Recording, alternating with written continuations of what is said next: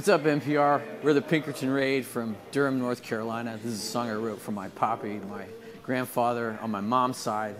We all inherited his almond-shaped eyes, his 6 kids, 11 grandkids, and now 13 great-grandkids. He also gave us a vision for the beauty in the world.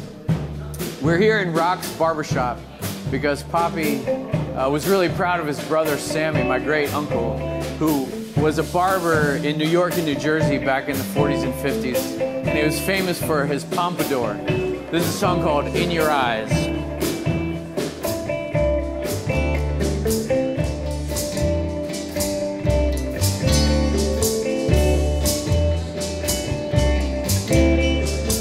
My eyes saw you in my eyes. Your face, my face, they never lie.